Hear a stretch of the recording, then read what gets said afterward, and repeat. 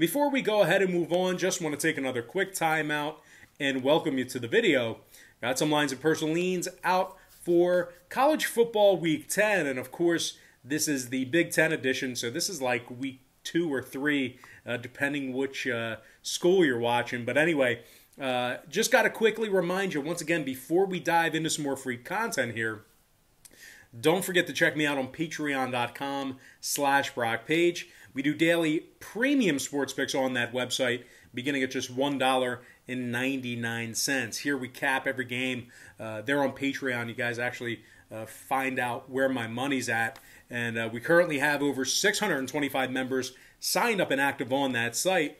And if you want to join those folks and get in on the action, link for that site is in the description section below. And once again, that's patreon.com/BrockPage. And moving on, we're going to take a look at Michigan State, Iowa, and that's going to be a 12 p.m. Eastern start time. Now, the Iowa Hawkeyes are the 7-point favorite at home. Total's 46. Sparty's plus 210 for an upset win at Kinnick Stadium. And speaking of let's try that again. Speaking of upsets, Michigan State's coming fresh off a 3-point victory over highly touted Michigan this past week. The Spartans have actually scored 54 points in their last couple of contests. Quarterback Rocky Lombardi's been very electric, very good. He's thrown for 642 yards and 6 touchdowns through just 2 games. He's been electric, averaging 321 yards a game through the air. Now, wide receiver Ricky White is averaging over 100 yards a game receiving as well. He also has 9 catches for 201 yards and a touchdown. White's also averaging nearly 23 yards of reception, kind of a big play guy here for the Spartans.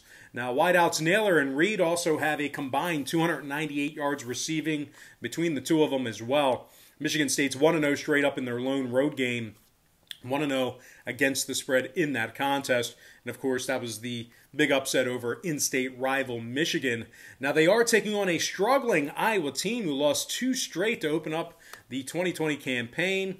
They lost to Purdue and Northwestern, scoring just 20 points a game respectively in each of those 2 contests. Now, quarterback Spencer Petras is completing just 53% of his passes, and he's thrown 3 interceptions compared to just 1 touchdown through 2 games. Simply put, Petras just hasn't been good enough to get the job done for the Hawkeyes, especially more specifically just in the early going here of this 2020 season. Now, total-wise, when it comes to the number in this one, both of Michigan State's 2 contests on the year flew over the total, 46 points. Once again, Rocky Lombardi's been outstanding passing the football. So with all that said and done, I'm going to lean toward the underdog Michigan State Spartans, plus 7, keeping it close on the road, and the over 46 in that contest. All right, next matchup, it is going to be Nebraska-Northwestern, 12 p.m. Eastern start time at Ryan Field. The Wildcats are the 3-point favorite at home. Total's 55 flat. Now, the Cornhuskers are plus $1.35 for an upset win. Nebraska